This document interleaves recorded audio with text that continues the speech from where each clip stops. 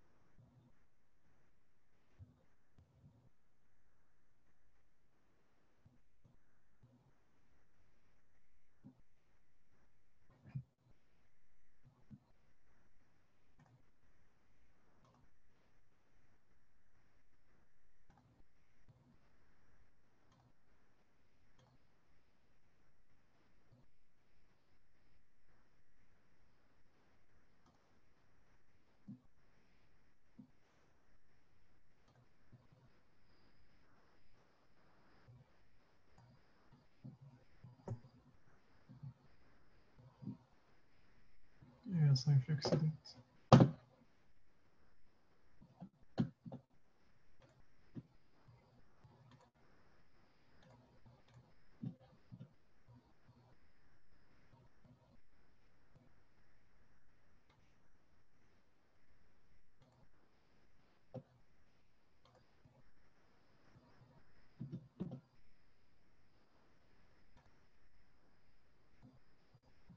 Okay.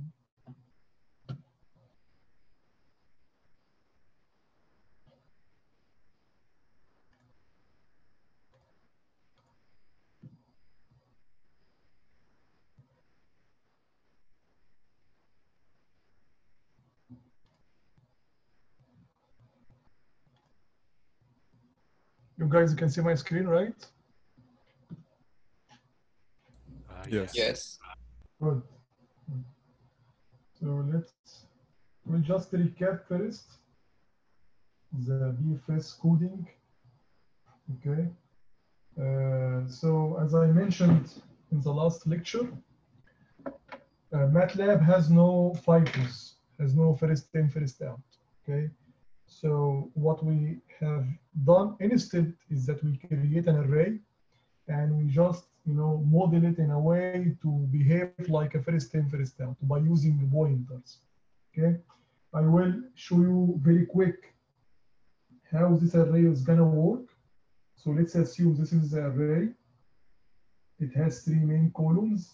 The first one is called the ID, and we said that each cell in the array has an ID. If we go very quick here, MATLAB will start by this cell. I naming it as 1, then 2, 3, 4, 5, 6, 7, 8, 9, 10, 11, 12, 13, 14, 15, 16, 17, 18, 19, 20.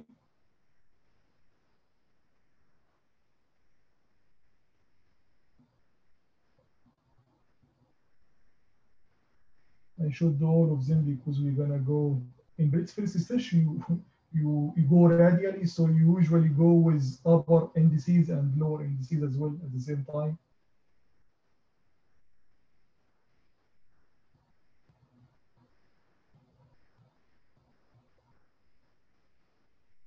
Of course, it takes time here, but when we code this, it's just a simple function in MATLAB that do that for you. You don't need to worry about that.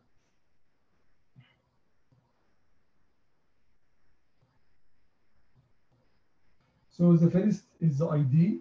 Then the second column is distance from the start node.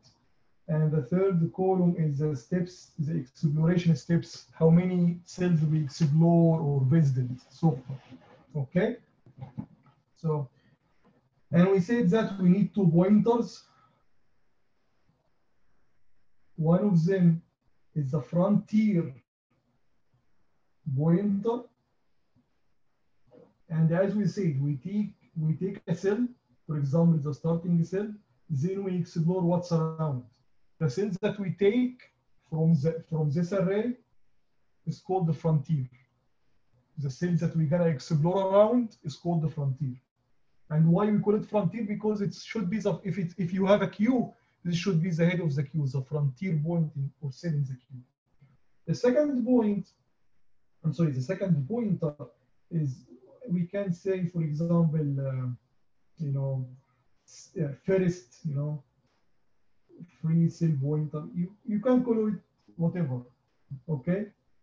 It means the pointer that points to the first empty row in the FIFO, okay, or the empty location in the FIFO. Okay.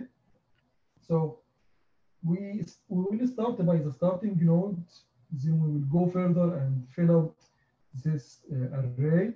So we're gonna do some examples together here, just to recap what we did last time. And the first search is very important and very famous, and you're gonna use it everywhere, not just in robotics, but everywhere.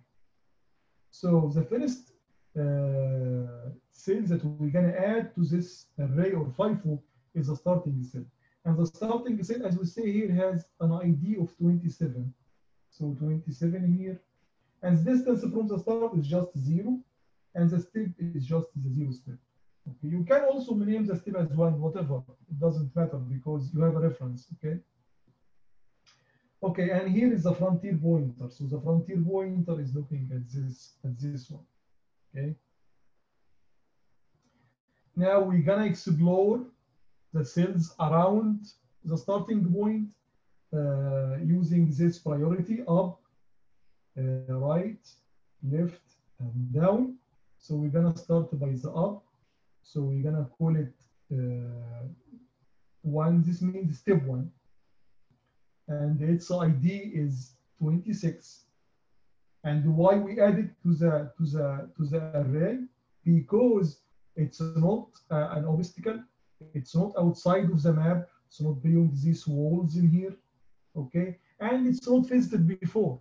Nobody, no other cell has visited 1 before. Okay, it was not contained in this column in here.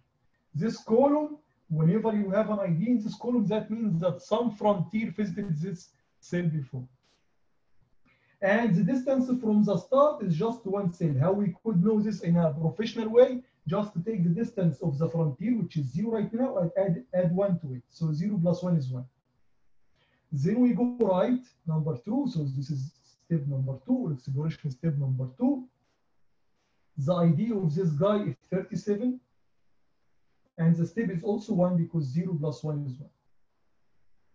Then we go left, 3 means step 3.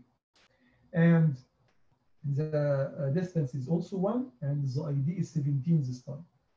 Okay. And by the way, in each, once you fill an entry row here, you go to the next row. So this guy is always incrementing. Whenever you fill a cell, it goes to the next one free in the array. You will call it frontier array. Okay. So we are now here. And also, then the fourth step is to going down, which is 4. So this means step 4, and distance is also 1, and the ID is 28.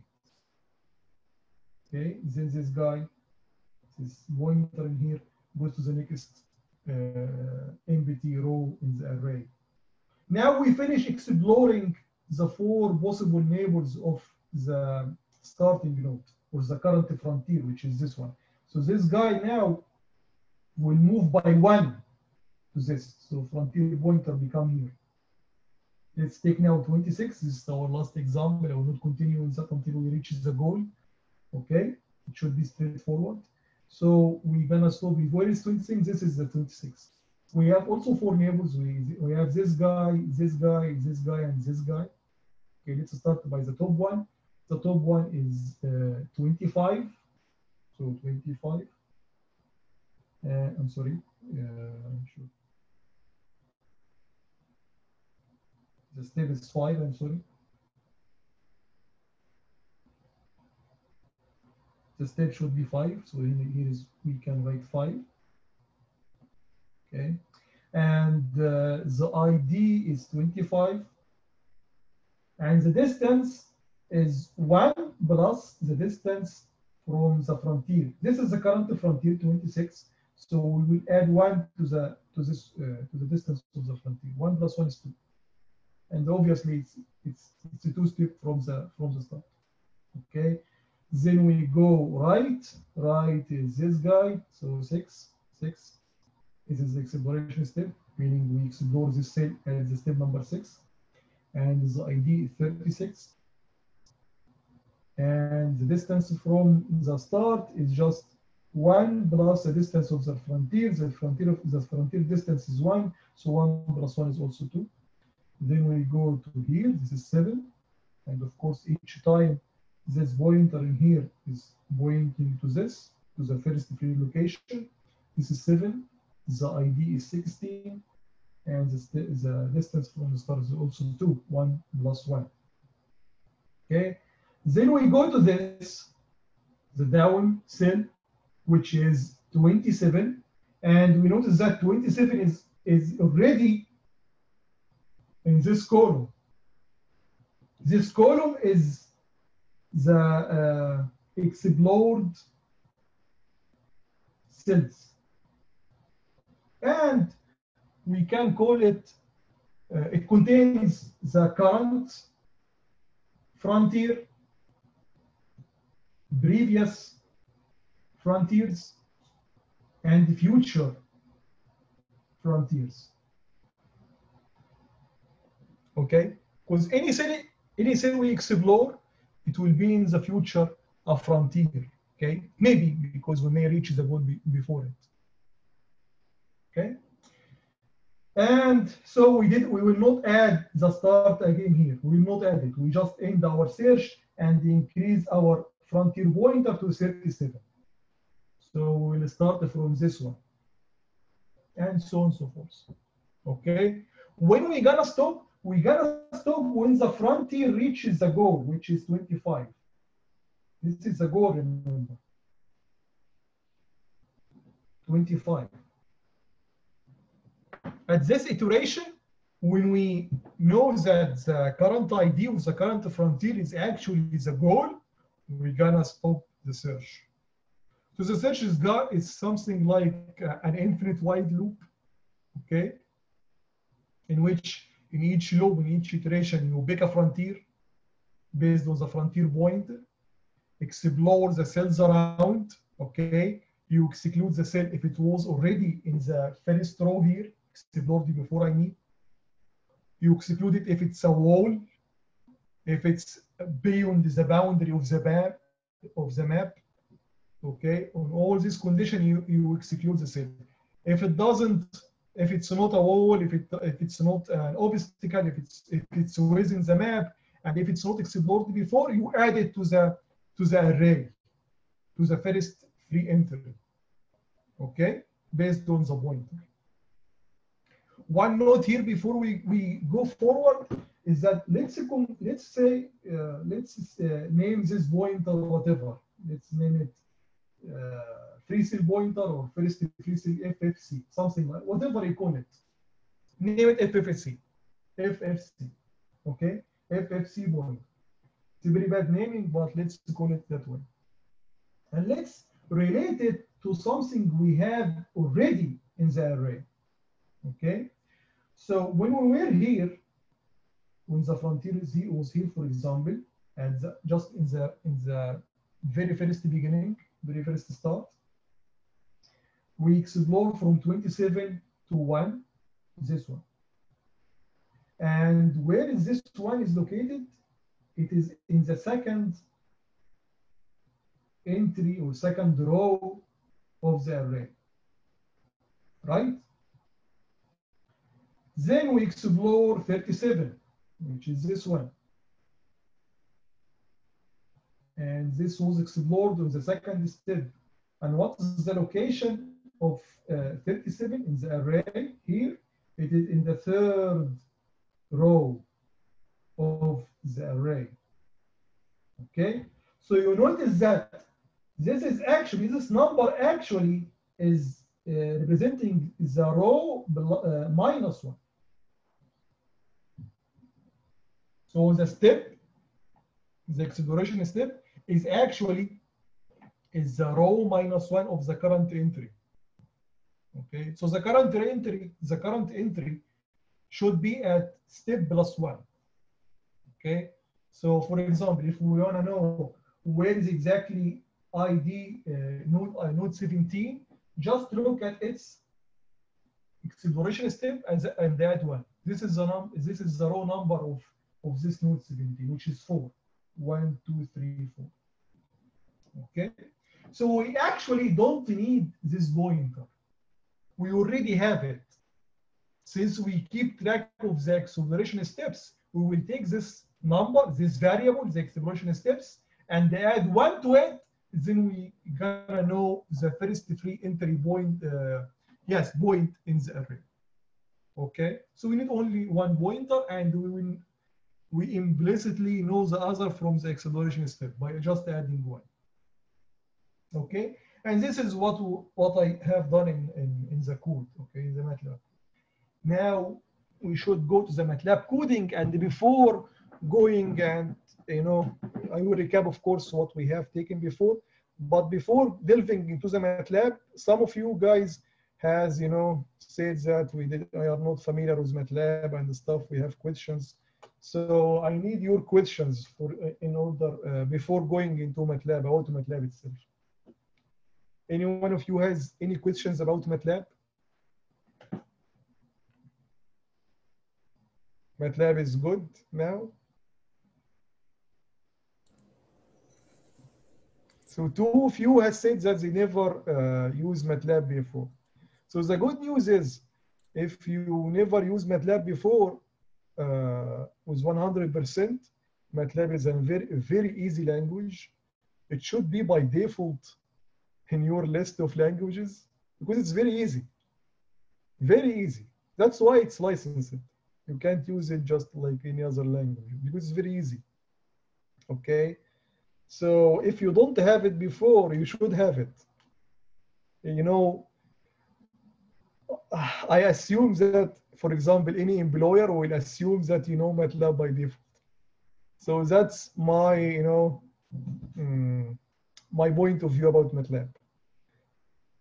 So I don't know if you read the code that I sent you, but it should be very straightforward. Okay, usually guys that coding in MATLAB, don't use object-oriented. Of course, you can use it, but really, usually the coding in MATLAB is very straightforward. Okay, it's not like any other language. So if you have still some questions about it, one of you has sent me email regarding MATLAB. I can't remember who exactly sent this email and asking, but he is free to discuss right now, or even after a while. Okay. So regarding MATLAB license right now, I sent an announcement maybe before the lecture, but I can't remember exactly when, maybe half an hour before the lecture, regarding the MATLAB. So how can you use MATLAB? So I'm sorry, the license of MATLAB, where you can use MATLAB. So as I showed in the announcement, there are three options for you. I'm sorry, two options for you. But one of them is the virtual computer lab. Okay, it will give you access to MATLAB 2016. And believe me, any MATLAB will suffice, even older versions. Okay, we're not doing anything, magical or something. No, any MATLAB will be sufficient for our course. Okay, so I advise you to use virtual computer lab or any other source for MATLAB. Okay, but at least there are options here, free options, of course, that you can use. Okay, so let me delve into the coding.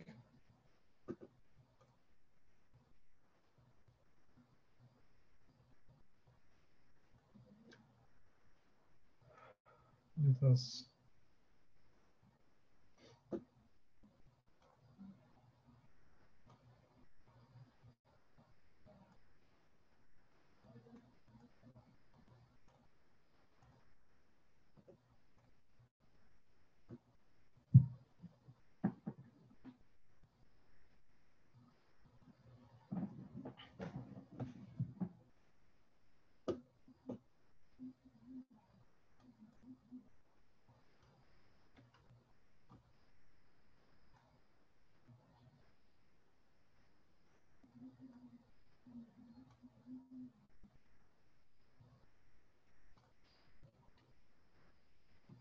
Okay, so he said that there is two files. The first file is just like a main function, okay, that will call the the function that has or contains the actual coding of first search. Okay, we define in this file basically the Professor? map. Yes. We don't see the MATLAB. Oh, we just see your okay. desktop. Okay, I'm very sorry. No, that's cool. So let me share another screen. Okay.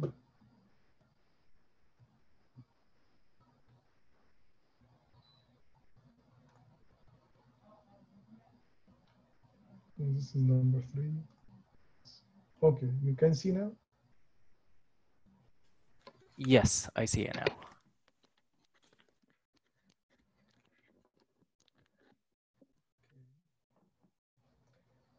Yes, so we define here the map, and for this example, we have a map of 10 columns, 10 rows and 5 cells. We initialize it basically to 0 means here free, but then we assign the obstacles. So we define the obstacles, okay? These are the location of the obstacles. This will be ones or true. So false mean free, true mean obstacle. Okay, we define the starting node and the goal node. Although the goal node here is not in that location, it should be in here, not that one. It should be in that one. Okay, and as we said, there is a GUI function that we created in MATLAB to help us see what's going on behind the scene. Okay. In each exploration step, we take a frontier, we mark it with some color. Then whenever we explore a cell around, we mark it with another color. So we know that this is a frontier, these are the cells explored, okay, until we reach the goal. And this is basically the GUI and what it does. So the function that has a bit first search needs for information from me, needs the map, the starting coordinate, and the goal coordinate, the column and the row, of course. Here the coordinate is just the column number and the row number. And MATLAB doesn't start from 0, it does start from 1. It's not like C++, for example. So there is no, if you have an array called X, there is no X of 0. There is X of 1. The first element is at location 1, not 0. Okay? And it also needs from you a variable. It's like a Boolean function, true or false, that tells the function whether it can draw your progress or not. Okay? And here is the function itself. Okay? As we mentioned in the last lecture, there are some fields that needs me to complete it. So you have the basic structure, but you just need to fill in some parts of the code. Okay. Okay, this is related to the GUI, and I said that just in basic words, we have some color. We're gonna use some colors. Okay, or the GUI software or GUI coding that we put in this program needs some colors, and each color has a code. Okay, and this is the way we add or we define the colors for the GUI software or the GUI, the GUI coding or programming here. So we have basically 7 colors. We're gonna use 7 colors. We're gonna use white first, which is 111. What is 111? It's basically the red, green, blue components of the color. So we can construct any color from these 3 basic colors. Okay, so white is just 111. Black is no color, not any one of them. So 0, 0, 0. Red is of course 1, 0, 0, because we only one component here. Blue is the opposite. It should be 0, 0, 1. And the green is 0, 1, 0. And the yellow is 1, 1, 0. So if you mix red and the green, you get yellow. And the gray is just, something in between the white and the black. So the white is 1, 1, 1. The black is 0, 0, 0. So the gray is half, half, half. And we're going to use the gray for the shortest path, which is your assignment. And as I will explain in this at the end of the coding. So you're gonna code some part of the code that I will just left blank for you. And to use the GUI, okay, you should mark any cell on the route from the start to the destination using a gray. Okay. And here is the function that takes this array and assigns the color map. So whenever a GUI is called, the GUI code is called, it will refer to this by default to draw the array or the image using the colors in this array here. Okay. And I said you need not to worry about this. The code is there, we're gonna use it a lot, so just hold it there.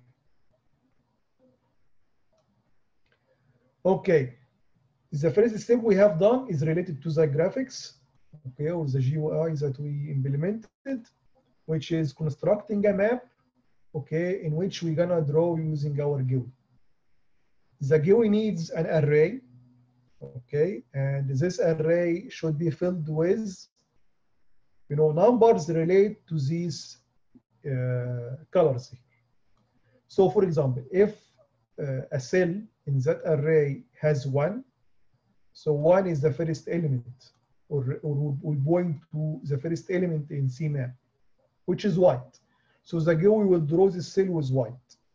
If the array that you're gonna draw has a cell that contains, for example, 3, then the GUI will draw the cell using red.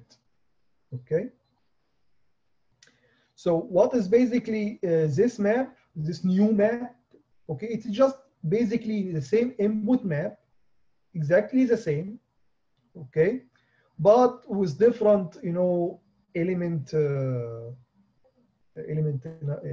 entries to reflect the coloring. Okay.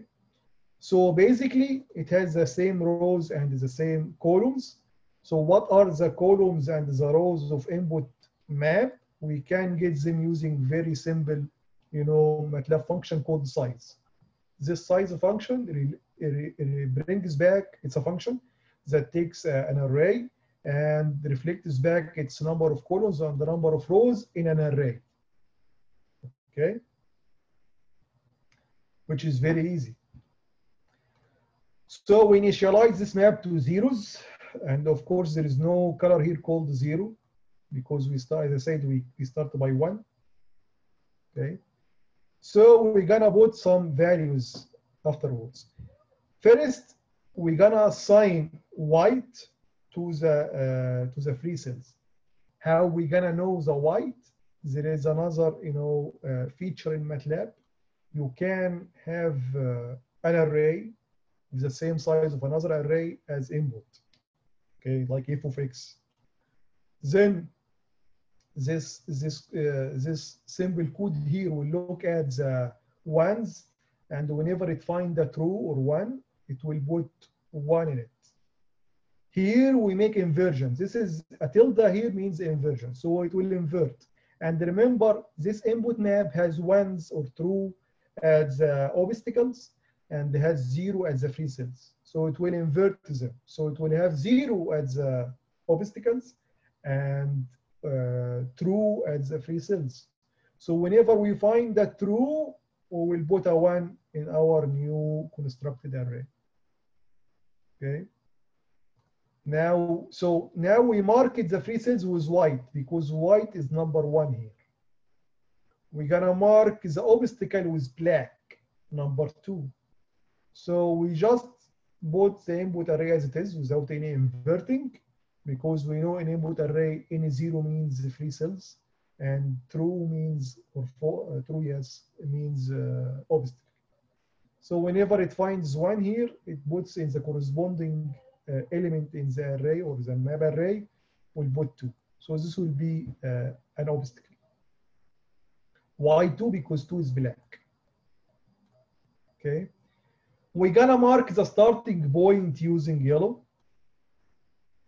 And as I said last lecture, it is really convenient to use the ID, not the coordinates. You can use the coordinates. You can say here, for example, map of, start node of 1, which is a row number, comma, start. You can write like let me write it for you. You can say something like this: map of start coord. Yes, we have it here.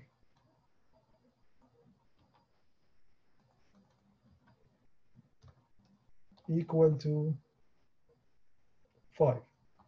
You can do it in that way. This means map of this row, this column, this cell, I mean, put 5 in it. You can do it in that way, but it's more convenient. So it's as equal here. So it's more convenient to use the ID. The ID is just one number. So we're gonna say that this is the function that gives you the ID based on the row coordinate, the column coordinate, and the size of the array. Okay, how many size of the, remember, size of the array will give you number of rows, number of columns. So the MATLAB here will know the number of rows and the number of columns. Then he gonna apply some very simple equation to give you the ID. Okay, and this function is called subscript to index or ID. Okay, subscript here is the coordinate, column, row, column, and I'm sorry, the row and the row number and the column number, and the index is just the ID. Okay, and in our case here, the starting unit is at 27. Look, this is 27. If we apply the equation, it's very simple. Column index, which is 7, 1 to 7, minus 1. I'm sorry, the column index is 3. So 3 minus 1 multiplied by the row size. How many rows? You have 10 rows, so multiplied by 10, plus the row index, and the row index is 7. So this will give you 27. Okay. So we're gonna say directly map of start node equal to 5 instead of doing such, you know, very lengthy stuff. And why 5? Because 5 is the yellow.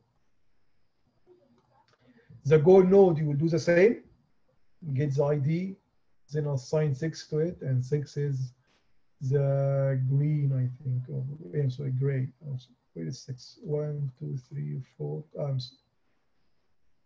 The goal node is, I just mixed them. So 1, 2, 3, 4, 5. So 5 and 6 in here.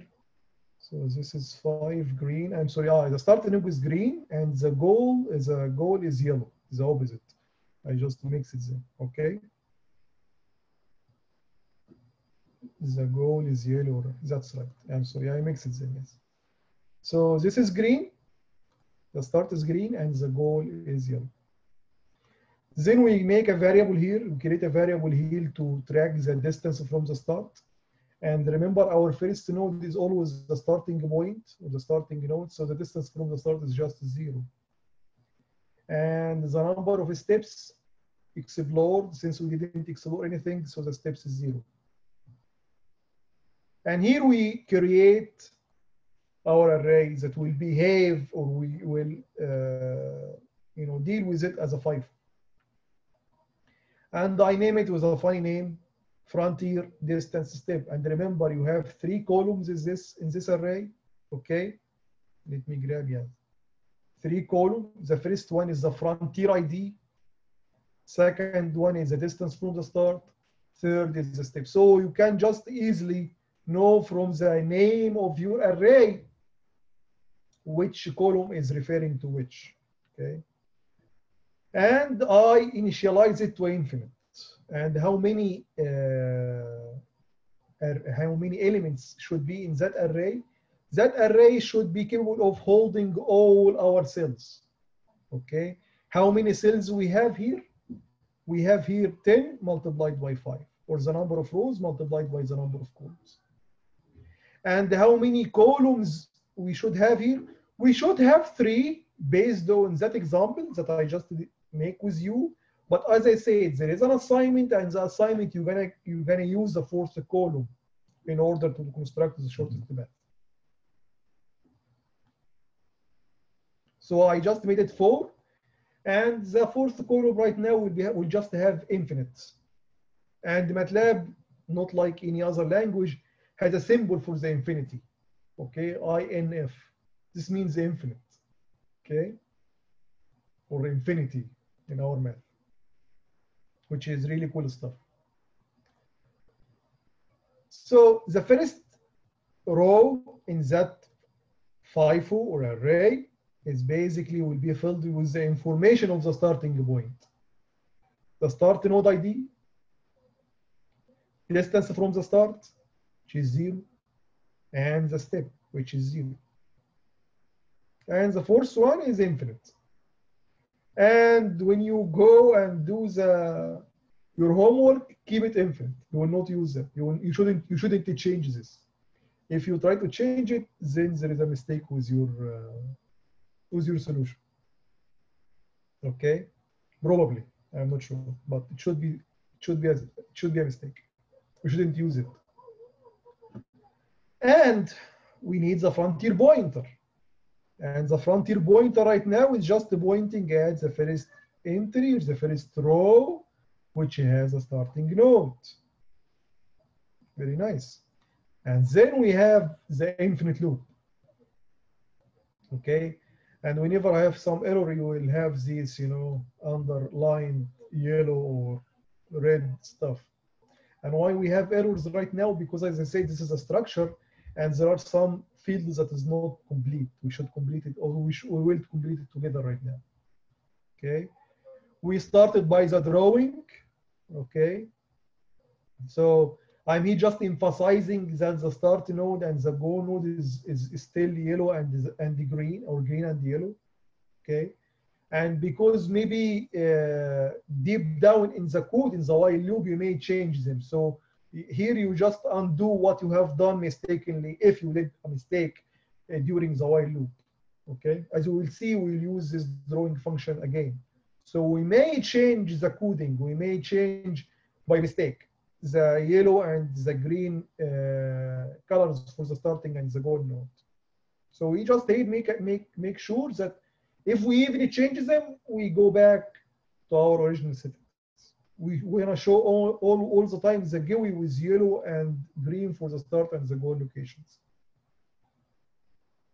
Then we are drawing, and before we draw, we check this condition. Remember, we made a condition, this variable, this Boolean variable, that says that if you want to draw, make it true. If you don't want to draw, make me false. And we make it true.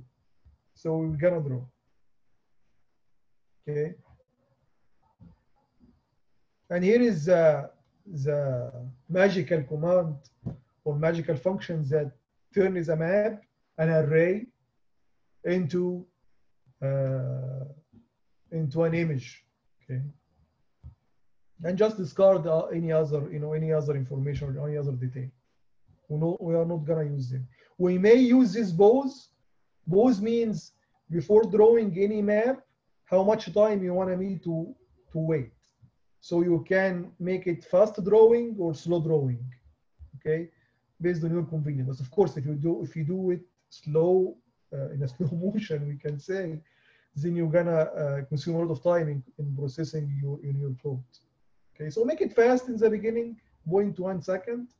Then if you have some mistake and you want to debug it, then make it, for example, 1 second. So you can clearly show in your GUI what's going in exactly in a very slow manner to detect the errors that you have, if you have. So in the beginning, in the loop, we should read the frontier node, which is pointed to using our frontier pointer. And we're gonna read first the ID of this frontier, and the ID where it is. It should be in the row pointed by the frontier, which is number 1 right now, and is the first element or the first or column 1 in that row. So the frontier is now looking or pointing at this location, and this is column 1, and we have 27. Okay, and when I was explaining here, I said that we will stop when the frontier pointer reaches 25 here, because 25 is the goal, or whatever the goal were, okay, in the map. So whenever the frontier is the goal, the frontier node is the goal, we're gonna stop. We're gonna break the infinite loop. That means we have enough exploration to make the shortest path or construct the shortest path between the start and the goal. Okay, now for the GUI also, this is not first search. Okay, we're gonna put or specify a color for the current frontier. Okay, and we choose red for that purpose. You can, of course, you choose whatever color you want. Okay, so we not just need here to fill in the array in the map with the color that represent red, for the number that represent red. Where is red here? Red is number 3. So just put here 3.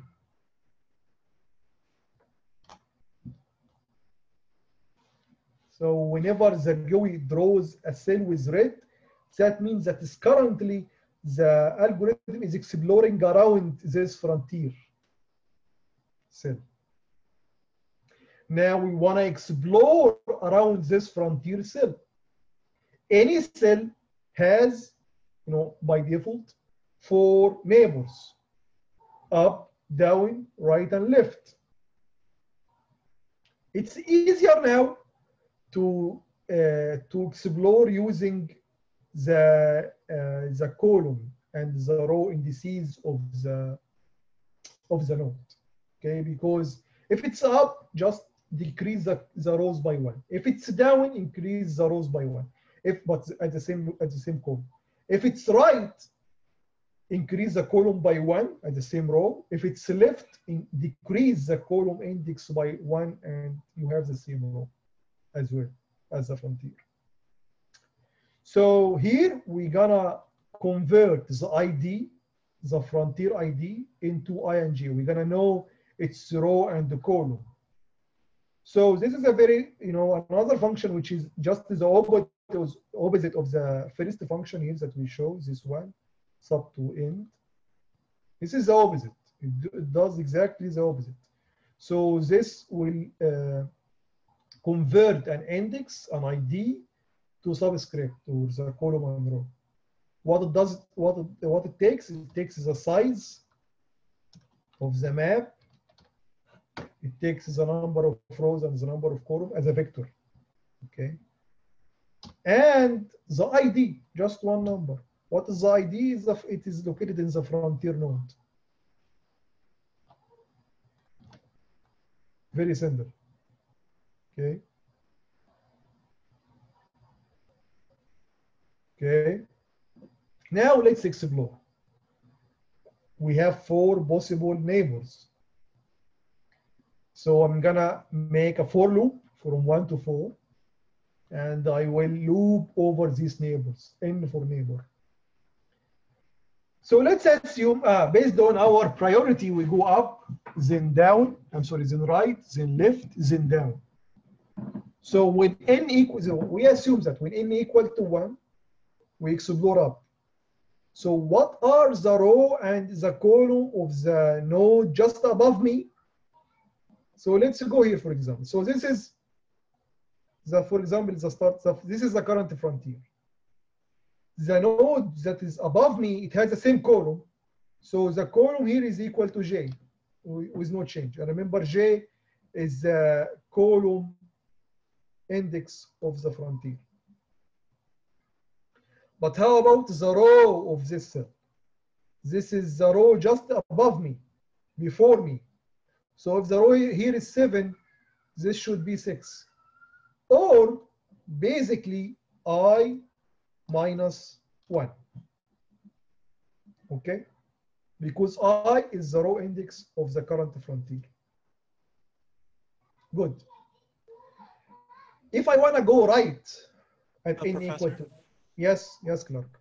Just a quick question on when you use that I, comma j, like that 2D array, are you making it so you're instantiating just I is equal to size of map and j is equal to frontier node? Is that just what it's doing? No, you mean this line, right? Yes, that line right there on line 97. Good. So let's do a very nice example in here. So let me say that ij equal to index to sub here we have size of, and I'm gonna create a map, okay? For example, I'm sorry, an array, any array, like for example, 1, 2, 3, 4. So we have here an array that has 2 rows, okay? The first row has 1 and 2. The second row has 3 and 4. And of course has also 2 columns, okay? So let's, name these or put IDs for this row in the way MATLAB does. So this will be 1, this will be 2, this will be 3, this will be 4, okay? Good. So, okay. Let's say that I wanna put the ID. Oh, yes. I wanna know the ID. Okay, I'm sorry. I wanna know the column and the row of this node 4 here, which is 4. Okay, we know that this should be in the column number 2 and row number 2 as well. And but we have only the ID. We know the ID. We don't know the column. We want to know them. What is the ID of this node? 4. It is 4, right? So we're gonna put here 4. And MATLAB will give us the magic. So this is the row. This is the column. Let's repeat it with another number. Okay, let's assume that I wanna know the column and the row indices of this node here. But I know only the ID of this node. And what is the ID of this node? Let's do it. 1, 2, yes, it's 2. And so the row is number 2. Yes, it's number 2. This is second row. And it's the first column as 1. So J is equal to 1. Okay, that makes sense. Thank you. Okay. So let's continue.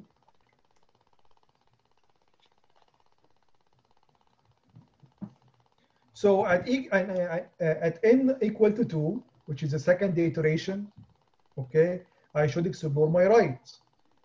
So this is my right in here. My right is in the same row as me, as the frontier. And the frontier has a row of equal to I. But the column here is equal to the column of the frontier plus 1. What is the column of the frontier? Is J and the plus 1. Okay. Now, when n equal to 3, this is the left. This is the exploration of left, which is this guy.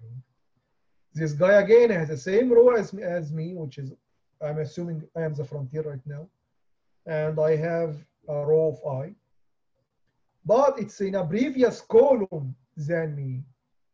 So its a column is just my column minus 1.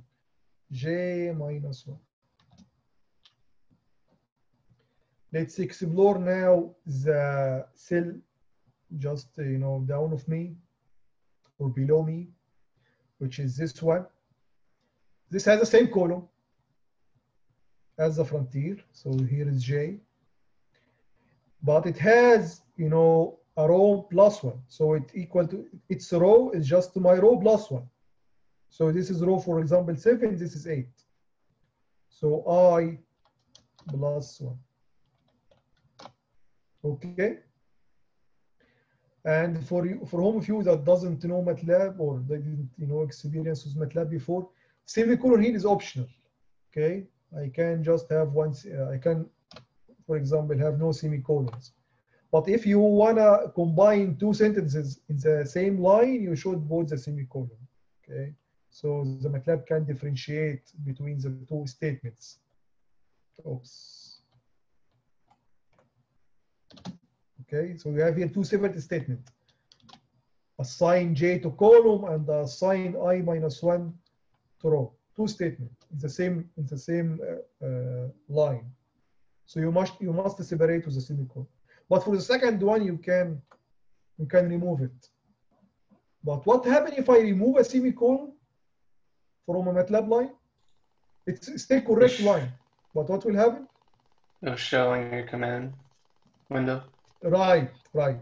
So if you didn't, put a semicolon, whenever the MATLAB executes that line, which is not line, this is statement, column equal to J, it will write it here.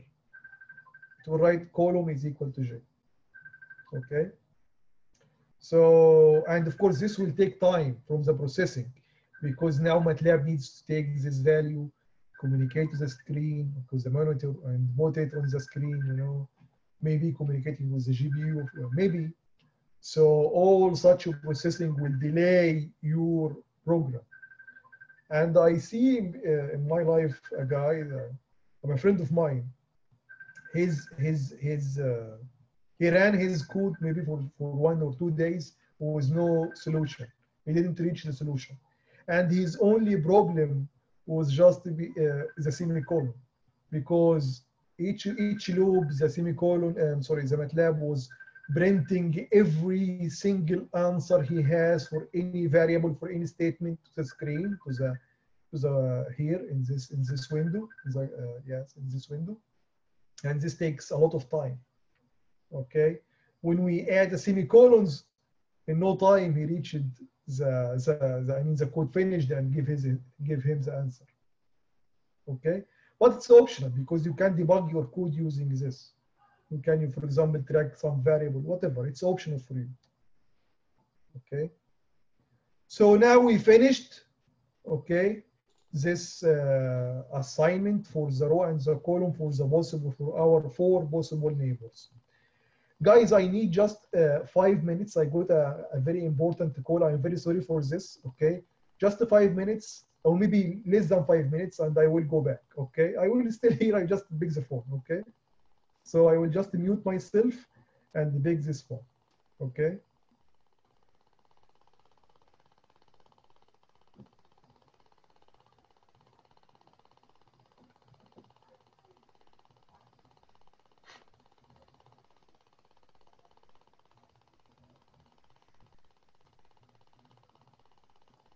This is really strange. Where is this?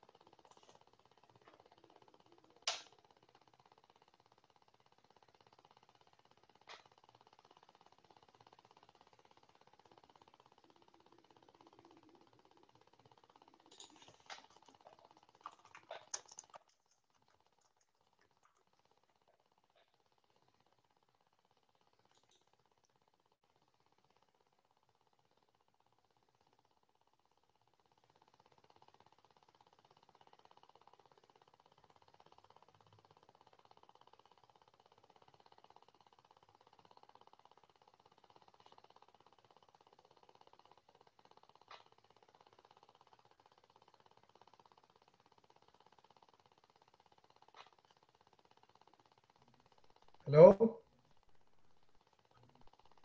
So I'm back here.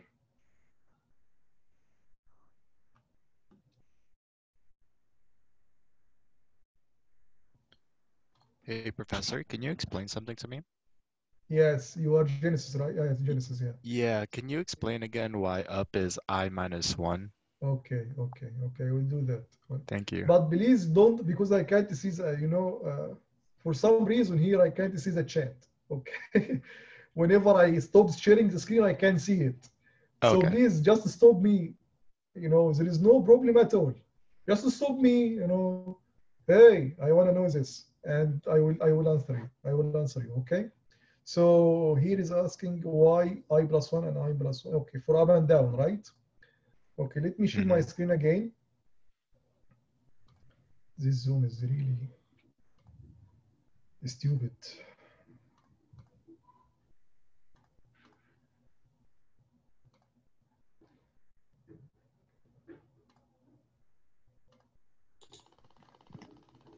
Okay, let's go here, for example. Let's leave MATLAB alone. Let's do in here. So assume that I am this is my frontier right now, okay? And this frontier has a row called I, okay? And a column equal J. So this column here is J and this row here is I. Of course, in that particular example, you can see my screen, right? Yeah. Okay.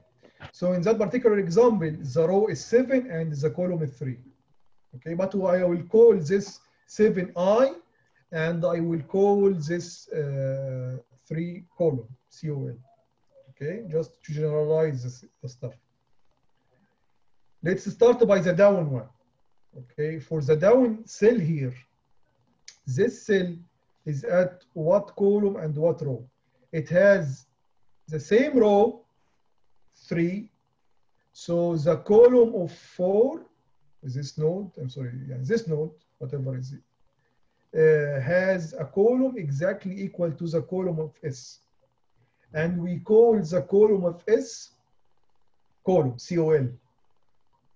Oh, I'm sorry, J. I'm sorry, J. J. And I am calling the column of this node COL, column.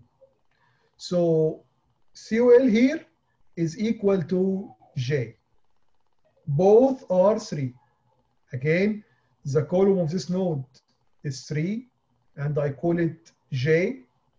The column of this node, I call it col, C-O-L, and it's also 3. So basically, when I explore this, I will set column to J. COL equal to J. Now for the I.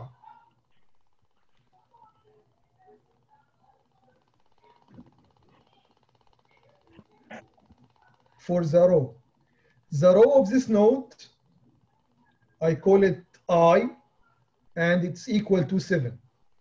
Okay? The row of this node, I will call it row, R-O-W. Okay? And in this case, it's 8. And what's the relation between 8 and 7? 8 is equal to 7 plus 1. Okay? Which is, now you got it. Let's do it again for the upper node, the above node. This node, again, I will call its column COL. And in that case, COL is equal to 3, exactly equal to the column of the frontier node S, J. So COL equal to J. Now for the row of that node is the 6. This is number 6. If you go from up to down, 1, 2, 3, 4, 5, 6. This guy is 7. So the above node has a row, which I call row, R-O-W, equal to this row, which is I minus 1. 7 minus 1 is equal to 6. Okay, that makes a lot of sense. Thanks, Professor. Okay, so let's continue now. So for each iteration here, we will pick one of the neighbors, starting by neighbor 1. And when I at n equal to 1 or neighbor 1, this means I am up. I'm here, for example. before anything, when I take a node and I explore it, I should be sure this node is inside the map, is not outside the map. It's not an obstacle. It's not one of those black stuff, black cells. And it's not explored before, just to save time. But if it's explored, why to explore it again? Okay? So I must be sure of these three conditions. Let's start by the easiest condition, which is checking if this neighbor is inside the map. Okay? If it's not inside the map, for example, if I am here, for example, if this is a frontier right now, so this node, of course, there is no node outside the map.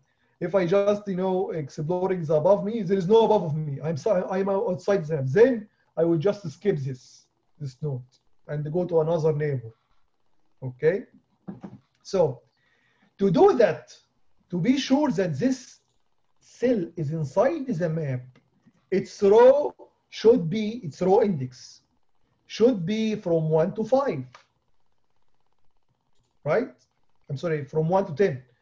Because the row, any cell here has a row from 1 to 10. And its column should be from 1 to 5, because basically any cell in this map here has a column index from 1 to 5. Okay? So the row index, and as I say, ROW is the name of the row of my neighbor now. Okay? This is just a variable that relates to the row index of the neighbor that I'm currently exploring. This row should be, of course, between 1 and 10. So I will continue, meaning, just to go to another neighbor and skip other exploration if this is outside. Outside means the row is less than 1, or, and this is or in MATLAB, for conditional, logical condition, or larger than 10. This is very valid till this moment. But there is a problem here. If I keep it like in that way with 10, that means it will not be, this code will not be used if with other maps with rows larger than 10. If I have, for example, a map with 20 rows, I can't use this code anymore. So we need to know, we need to put here rows, let me write it, of map. Of course, this is wrong, but I will change it right now. How can we know the rows of the map? Okay, let's go back and put this function in here. You remember this function size? Where is it? Yes, it's in here. Size, or it's in here. That's much better. Yeah. So input map, remember, it's just the map, but with only true or false. Okay. This function here in MATLAB, size of whatever array, will give you the number of rows and the number of columns. Okay. The number of rows is the first element, and the number of columns is the second element. Okay. So what I will write here, a very simple stuff, size of map and 1. Okay, this means return to me not all the two elements, the columns and the rows and the column, only the rows. Okay, only the rows. Professor? Yes. Why is it row less than 1? Shouldn't it be greater than 1? Yes, that's right. Now I'm checking if it's wrong. It is the opposite. You can do it in two ways. You can check if it's right, or you can check if it's wrong. And okay. if it's wrong, then you make a continue. You skip all of this, and you go back to the loop to explore another neighbor. You can do both in both ways, whatever you choose. I choose here. I think this is easier. The opposite way. So if we check if it's outside, Okay, if it's outside, just skip the rest of the loop and go back to the beginning of the loop. Okay. Now we will do the same for the columns. If the column again is less than 1 or larger than the number of columns in map, and what is the number of columns in the map? Which is 5. If I write 5 here, this code will be only valid for this kind of map, or for this map with 5 columns, or any map with 5 columns. But if I do it in a generic way like this, size of map and 2, this will, so this function now will return only the second element, which is a number of columns. Okay? So this MATLAB will translate this into 5 in that example, and will translate that in 10 in that example. And we can do for any of you that doesn't, like this, let's do it with another example in here in the command window. So let's assume that we have an array, for example, 1, 2, 3, and 4. This array, I'm sorry, this will differentiate between the rows of any matrix or array. Okay, let's do that way. Size of this, of course, 2 by 2, right? Now, let's do, if I want to know only the number of rows, just put 1. If I want to know the number of columns, put 2. Okay, very nice. For any of you that, maybe not convinced because both are equal, let's add another row here. So let's add, for example, 5 and 6. Okay, again, the number of columns. The number of columns here is the same, 2, but the number of rows, 3 in that example. Very convenient. MATLAB is really very convenient. Okay, it's just a pain for any other language or many languages, to know how many columns and how many rows in any array that you are dealing with. Okay, but in MATLAB is very simple. You just need to code in it. So, and by the time, in very little time, okay, you will gain a lot of information and a lot of tricks about it, and you will code in very efficient way. Okay, good. So if I found myself outside the map, I will just continue. I will skip all the rest of the loop and go back here for another n, okay, to explore another, node, cell around.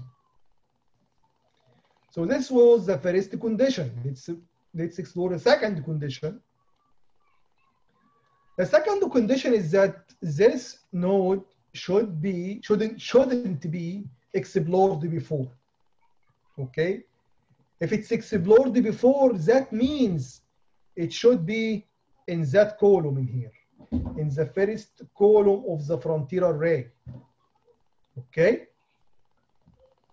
so I also should skip the rest of the processing if I find this ID or the neighbor already explored before.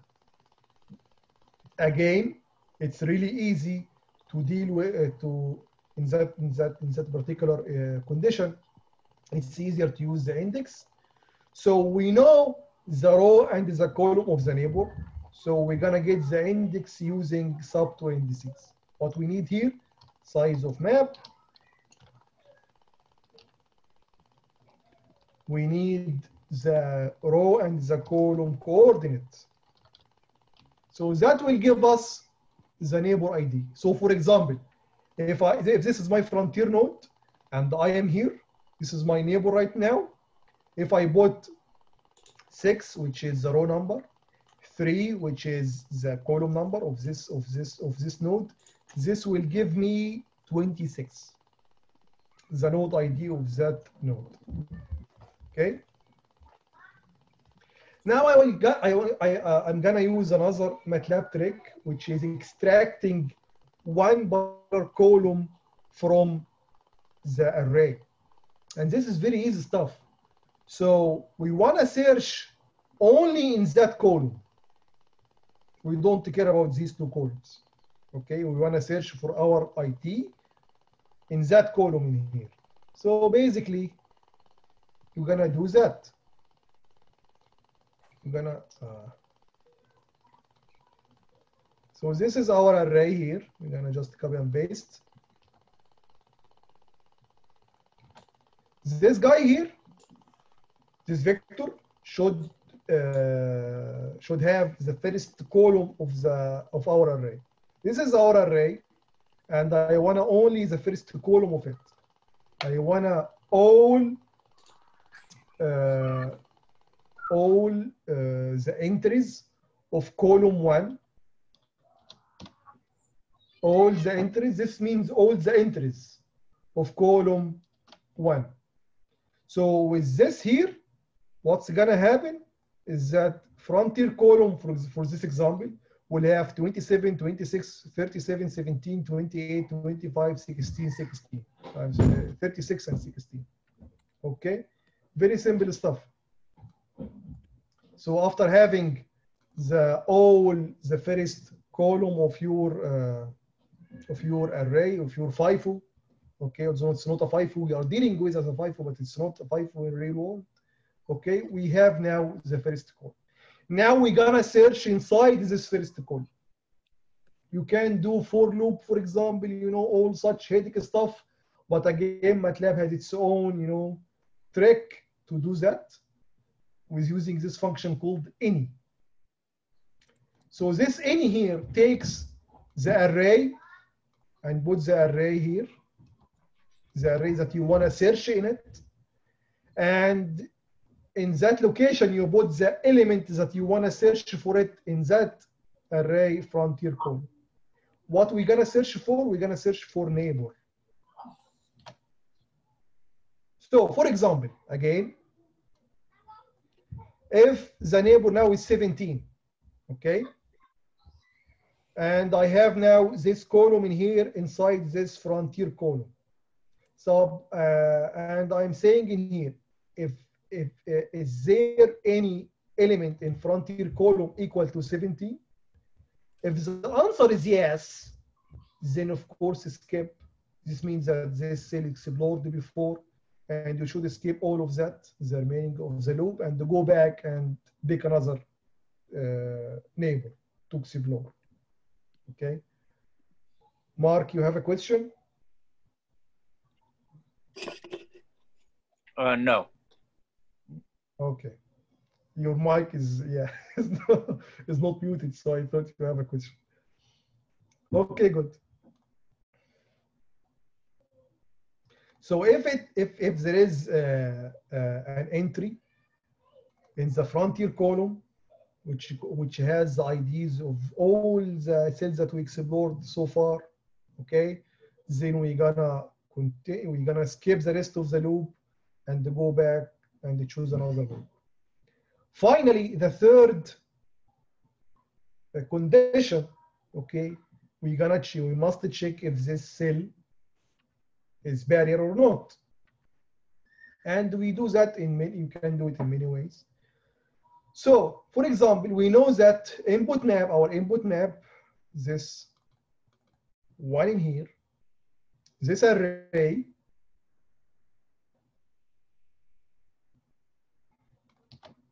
okay, this array, if any element in this array is 1, this is an obstacle.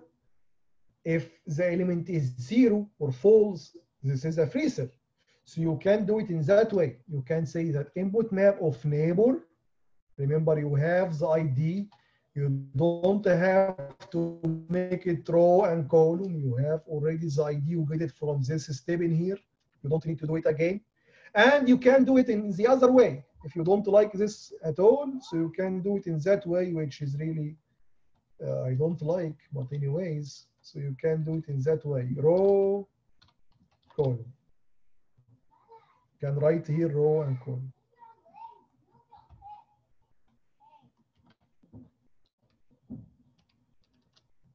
You can do it in that way, okay? I will not do that. I will just do it in the other more convenient way.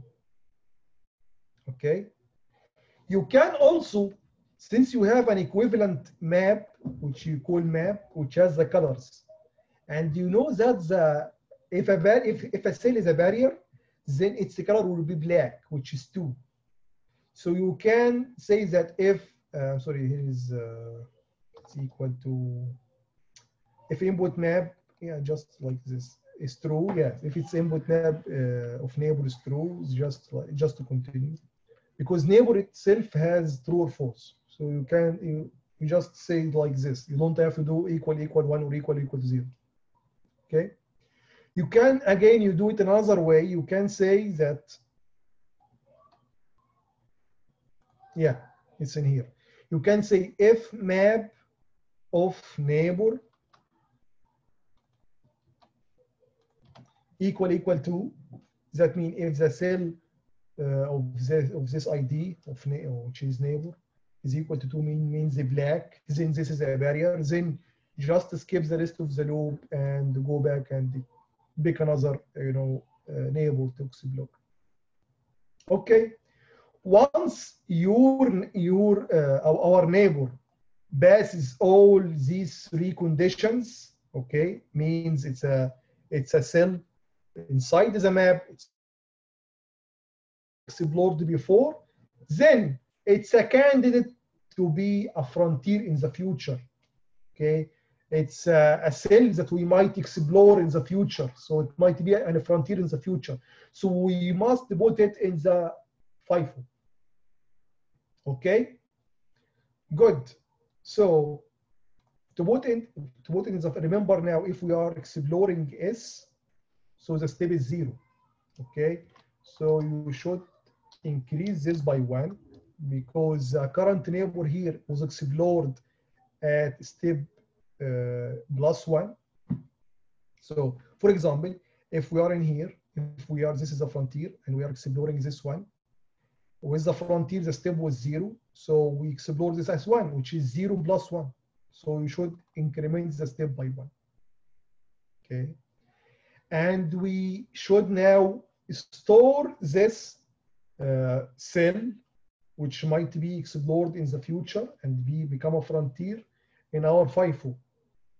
Okay, and as I explained here in that example, these numbers in here, which is step, is actually equal to the number of row minus 1. So if we want to know at which row we should put our new node, the node that we just explored, the neighbor that we just explored, just increase the step by 1. Okay, so first I will put the ID of this node. So this is a frontier array, frontier distance step. So in the first element of the current row, which is step +1, first element, I should put the ID, which is neighbor. And in the second entry, I should put the distance. The distance from the start is just equal to the distance of my frontier +1. So what is the distance of my frontier? So the distance of my frontier is actually, is at frontier pointer. Where is the frontier pointer?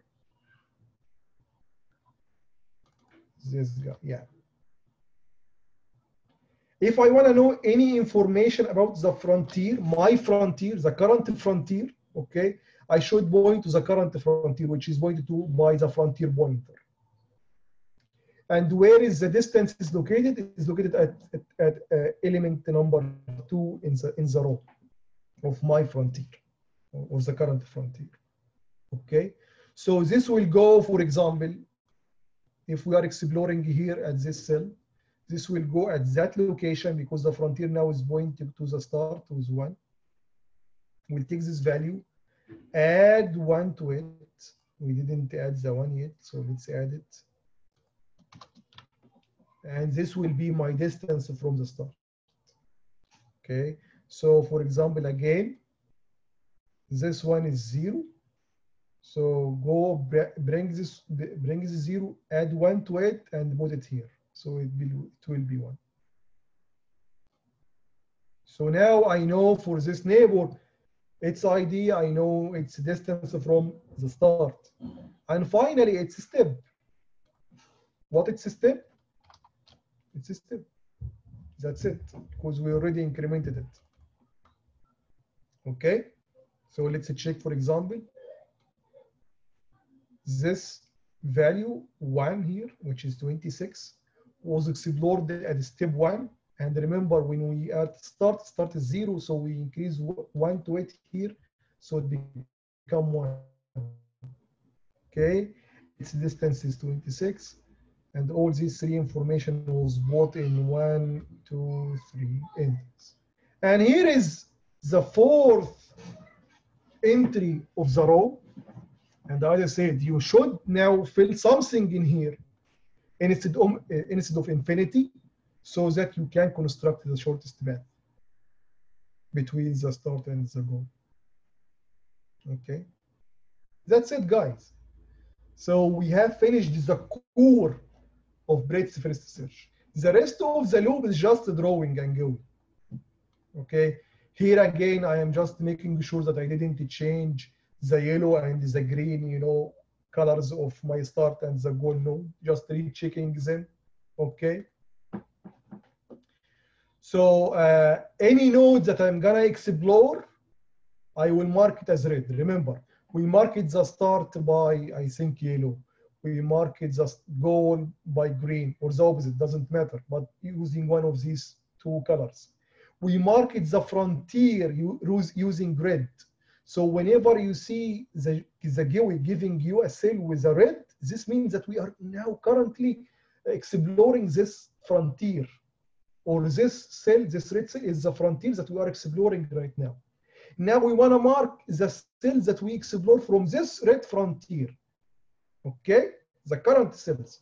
So we gotta put 4 in this frontier, and 4 is blue. So we will mark them with blue.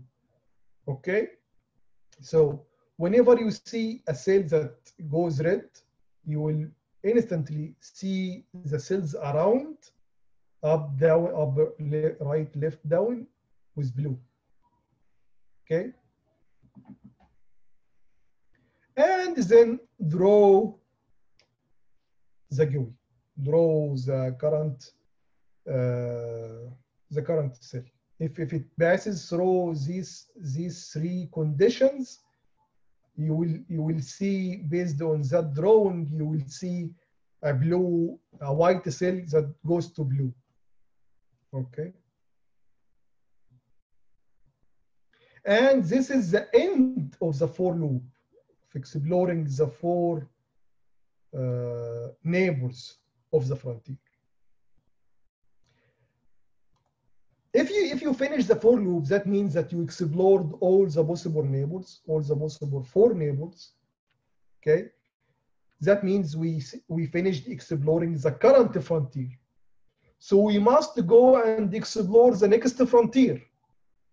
So we must update the frontier pointer by 1, or increment the frontier pointer by 1. So what I am gonna do here is just frontier pointer equal to frontier pointer plus 1. Add 1 to increment it by 1. So it will point to the next frontier. Okay. One last thing. Okay. What if there is no possible route between the start and the end location or the goal location? That's a possibility. For example, here, if the goal, let's assume even with this goal, let's say, so this is the start, this is the goal, and all these 5 cells in here are all black. The breadth first search will explore, by the way, okay?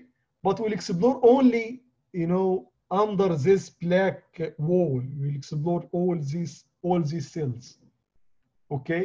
And you will, you know, point to each one of those frontiers.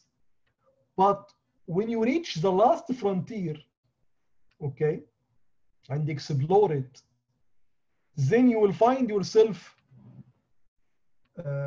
not exploring anything, because usually you will have all the, you know, neighboring cells explored before, or obstacle, or out of the array, and there is nothing to put in the array. The bottom line is, if the frontier pointer, okay, is pointing to a row, and this row has nothing in it, has the default value inside this array, which is infinite, as we assign it when we make the initialization, that means that you reached the end of the exploration that you can do, and you couldn't find the goal. Okay, so I'm not sure if I did it right, but you should do it yourself. So you create your own map, and just put here five black cells, you know, five obstacles. You will find yourself with a frontier array that will not have the goal in it. You will not explore the goal in any of your iterations. Okay, and how we can know that we cannot do more and there is no route between the start and the goal, if you find that the frontier pointer is pointing to a row with infinite values in it, infinite in the first entry, infinite in the second entry, infinite in the third and the fourth. Okay, so we also will break the loop if we find that the frontier pointer is pointing to a row with infinite values. So we're gonna check that, make that a check. So take the frontier array or frontier FIFO and check the new frontier node if it's infinite or not. And where is the frontier node? Is at location number 1 in the row. If it's equal to infinite, and remember, you have something called the infinite in MATLAB, which is just the infinite value in mathematics. And it's written in that way, I capital N small, F small, then break, okay? So that's it, guys. This is the breadth first search, but it's only the first step, which is the exploration. After breaking the while loop, I mean, becoming in that location now in the program, you have finished exploring. You might have find the goal, or you might not, or you might end up with without finding the goal. I mean, you may break the loop using two conditions. The first one, which you did in the beginning here, break the loop if the current frontier node is the goal. And another possibility for breaking up the loop is here. Break the loop if the current frontier pointer is pointing to an infinite values, invalid node numbers, which means nothing in here. Okay. The second part of the breadth first search is constructing the shortest path. Okay. And you have two possibilities. You have number one, there is no path, which means that the current frontier pointer is pointing to an infinite value. Here is, I'm sorry, we should put 1 here. Okay. I'm just repeating this condition. So you are saying here, what was the last thing the frontier pointer was pointing at? If it was infinite, then the route array is just an empty array. There is no route. This means there is no route. Else, do that. What is that? is constructing the shortest path, which I will leave it for you as an assignment, okay? And just one little detail you should do, mark any node in the path between the start and the goal, mark it with gray. So whenever you draw this, and this is a drawing code, it will draw the shortest path using gray, okay? So let's have an example. I have here an already made example. This is my example in here. So let's run it and see. So look, guys, any node we explore is become red. And here is the shortest path in gray. Any cell in the shortest path, mark it with gray, which is 8 in the color map array. Okay. You may play with you know, the drawing time. So for example, let's make a pause here, a big pause, 1 second, for example. Let's make it 1. So we can see with slow motion what's happening. So this is the first node, you know. This is a frontier, current frontier, current frontier, current frontier, current frontier. You see, guys? A frontier in red, then some nodes in blue. Frontier in red, some nodes in blue. Frontier in red, some nodes in blue. Until finally, maybe after, you know, yes, it should be very quick. Yes. Until you construct the path. And I'm also giving you many examples because you may have, you know, you may make some code, but only valid for some example. By luck, it works. So I'm giving you also some other examples. So let's try some of them also. Let's change the goal to another location, for example. So the goal is here. It is the yellow one.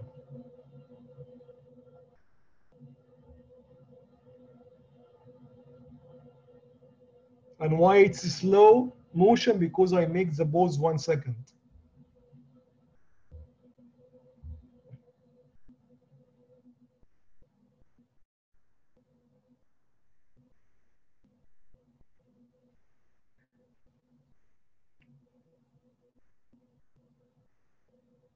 Look, this is the shortest path.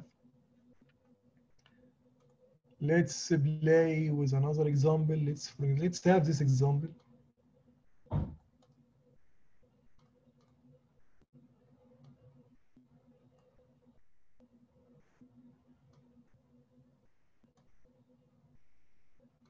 It's a completely different map. Oops, I didn't. It's very easy in MATLAB, just uncomment or comment. Very easy.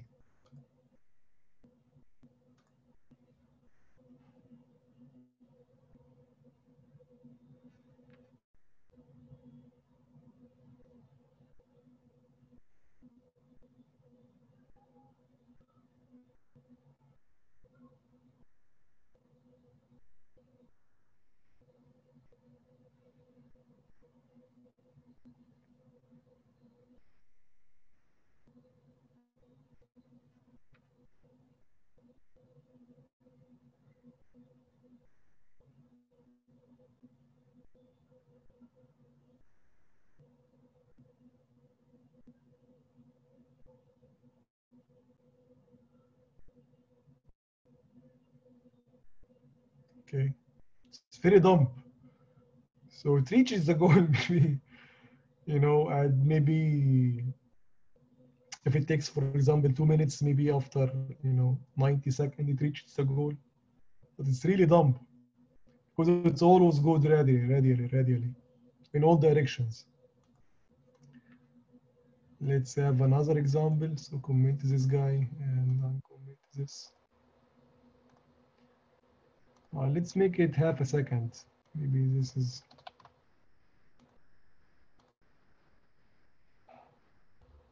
Oh, it's the same one. Or, yeah, different because the walls are different. If you have less walls, then you will explore more. May even take more time.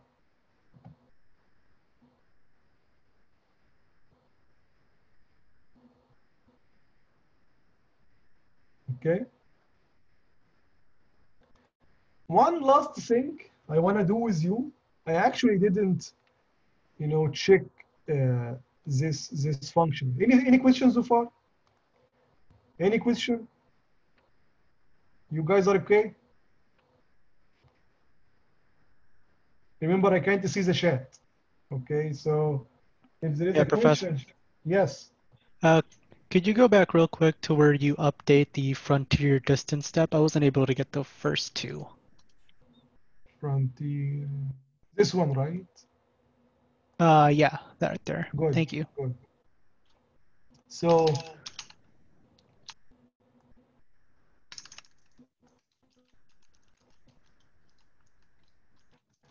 I just wanna show you here.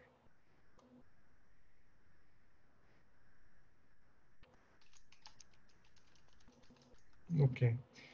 Let's assume that we are those ones, the first and second, right? Yeah, Those those two? two. Mm-hmm. Yeah. So whenever we explore a node, okay, let's assume that we are on the start. Okay. Yes. Let's assume we are here, okay, with a starting node. Okay, and I will explore 1, 2, 3, 4. So to explore 1, 2, 3, 4, I will go up, then right, then left, then down. So if I go up first, which is 1, okay, I will make 3 tests. If this one inside the map, obviously it's inside the map. If it's a wall, it's not a wall. And if it's explored before, it's not explored before. Why? Basically because I just started, okay? There is no other information or there is no other nodes in this array other than the starting node, which is 2700. Just one row, and all other rows are just infinite.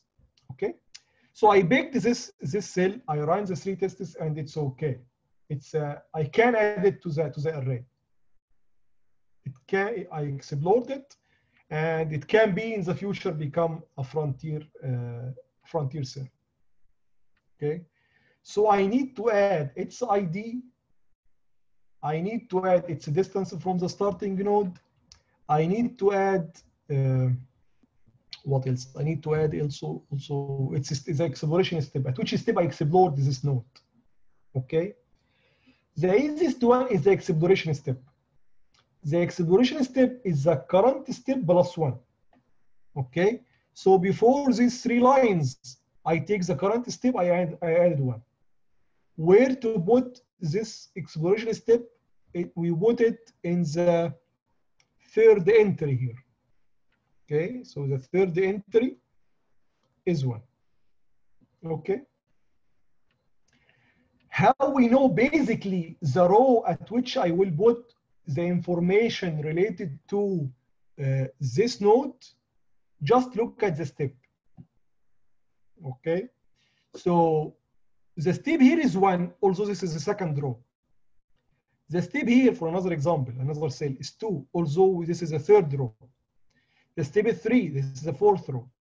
So the row that I am gonna put this information in is step plus 1. Okay, the same step, but add 1 to it. So this is obvious or clear. Now the first 2 that you are asking about, let's start by the first one. I need also in this 2nd row, which I just put the exploration step in this entry here, in this cell. I need to put 2 other information: the ID of the cell and the distance from the start. The ID of the cell, the ID of this cell. If we go here, the ID of this cell is 26. Okay. How we could know it in here? we already knew it. We already calculated it when we make the three set tests. So this is the ID located in the neighbor ID, the neighbor variable. So in the same row, which is step +1, which is the second row in this example, add the first entry here, put the value inside the neighbor, which is the ID of this neighbor, which is 26 in that case. Now I need to put the distance from the start. Okay. The distance from the start in general is equal to the distance from the start of my my frontier, the frontier that explored me. So I am now this node 26. Okay, I get it, Professor. I got the You get it, right? Yeah. Good.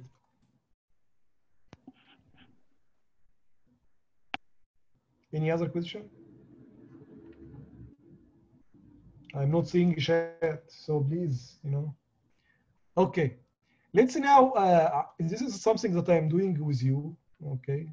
So just before it, so guys, you will just, put your code here, okay, between these two lines and send me the code. I already put the assignment on Canvas. You have 1 week, okay? And then you have another assignment also based on Brett's first search. You will have many assignments, okay? At least 2, or at most, I'm sorry, at most 2 for each algorithm we take, at most. Okay, but let's do that first. For you that is very interested in that, I will ask you to convert this code into C, okay? Why is that? When you code this in C, you will have, of course, you will not have a GUI. It's really hard to do it there. You can do it, but it's really hard. So don't worry about that. But you can do the FIFO. You can use some of the queues in C++, for example. Okay, I'm sorry, C++, not C. So this will be the second assignment. So I will do it. I will assign it to you next week. But you know it from now. If you are interested, if you did this, if you have time, just to do that, just to convert this code into C. But in C, I want to see the FIFO. I want to see the queue. Don't do it in the same way. This will not be acceptable. I will not accept this your answer. I want to see your code using a FIFO, which should be easier for you. Okay. Good. So let's now go to the last step in here, which is this one here. So I want to here to check if this is right or wrong. I didn't check it, by the way. I checked all the other stuff. I didn't put an example to check if the code will really return an empty route or not. Okay. So basically, if I will change now, I will make another map.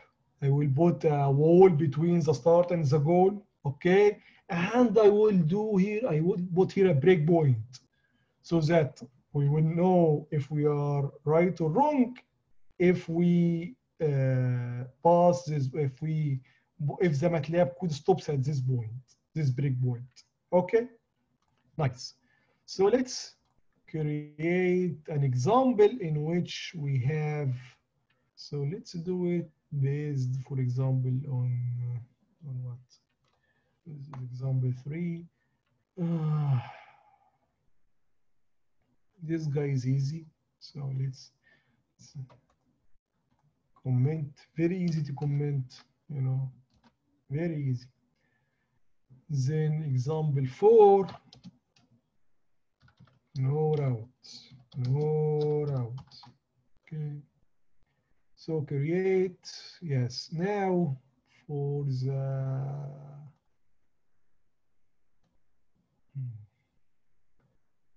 So 7 and 3, this is a start coordinate, 7 and 3. The goal is 2 and 2 is here, and this is the goal. So we can, for example, assign these 5 or these 5, whatever, these nodes with obstacles. So I'm gonna assign, good.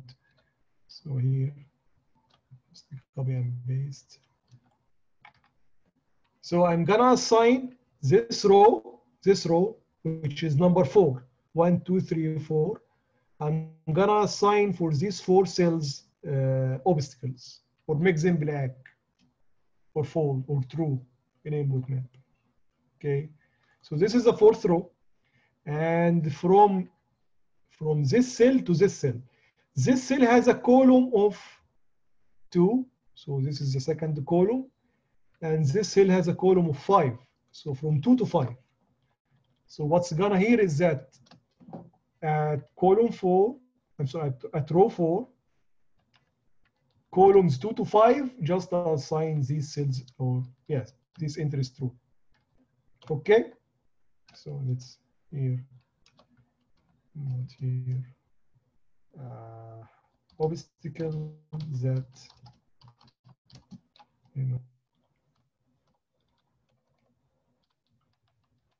looks start from goal. Okay, and let's see what's gonna happen.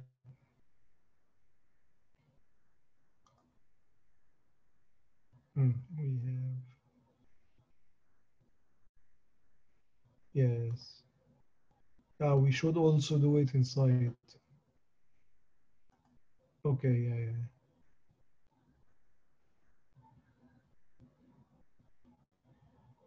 Oh, this is input map, I'm sorry.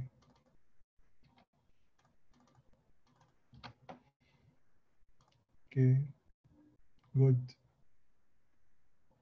Good. So let's see the graph again. So we explored all the nodes, okay? And when we reach it to this one, look, all of them has marked as red. All of them marked as frontiers, which means that for each iteration, I take one of them and explore it until I reach this guy, okay? And I found that the node after it is just infinite. So, it doesn't, there is no route, okay? So guys, any questions in this last step? Let me put it again. Okay. So this ends the breadth first search. Okay, we understood it. I hope so. We knew how to implement it, at least in MATLAB. Okay. This week you should implement the shortest path. Okay. And the next week you should implement it in C++. I'm sorry, not C. C++. With no GUI. I will give you, a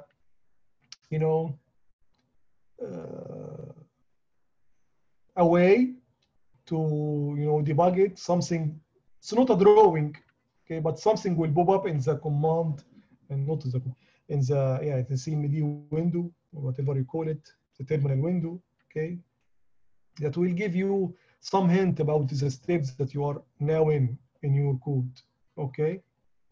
And then when you construct the path, we will use some symbols to show the path from instead of the gray, path between the start and the goal, because the GUI permits that. Since we don't have a GUI in C++, then we will use some other symbols to basically, we're gonna use the arrows, the left and down arrows. We're gonna use V as going down, and we're gonna use the exponent as going up. So we can construct a path, not in a GUI, but in the as a C out, okay, using these 4 notations in here, going right, left, right, using the arrows. If you want to go down, use V, the letter V. If you want to go up, use the exponent, this hat notation or symbol on the keyboard. Okay, so that's it, guys. So this is Brett's first search. Any questions?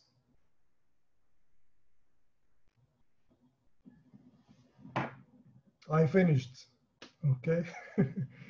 So regarding the kits, I'm not sure I handled every paperwork or submit all the paperwork needed from me. Okay.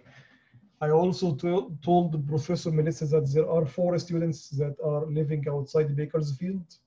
So I am suggesting or assuming they're gonna make a drive-through event.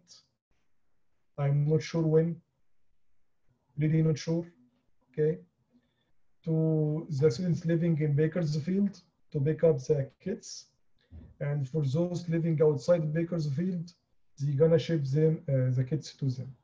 Okay. Maybe next week. This is also not done. So we're gonna again use the lab for coding, okay? And don't worry because we can make substitute from the lecture for the lab, that's fine. So the course is 2 parts, okay? You can't say there is a lecture part and the lab part because we will do coding everywhere, okay? So it's a heavy coding course. So this idea of lecture and lab is not that, not that descriptive for our course. Okay. So that's it. Any question before ending? Professor, so for homework, we just have to do the shortest path? Right. Okay. Yes. Just fill in this gap here between these 2 lines. Awesome. Thank you. And if we have any questions, do we just email you or go to office hours? You have the office hours. I may change. So this Thursday we will have office hours, but I remembered that the department meeting is actually on it's bi-weekly on Thursday. So we're gonna have with the current office hours, we're gonna have office hours 1 week, and the next week after we will not have. We will not be able to. So I'm gonna change them, but at least for this week, we have office hours, okay? And of course, you can email me anytime, okay? If I found that I can answer texting using the email, I will reply. If it's not possible, I'll just, okay, let's have a meeting on the office hours, on Zoom hours, okay? All right, thank you. Any other question? Okay, thank you very much. So we'll see you tomorrow for the depth first search. Goodbye.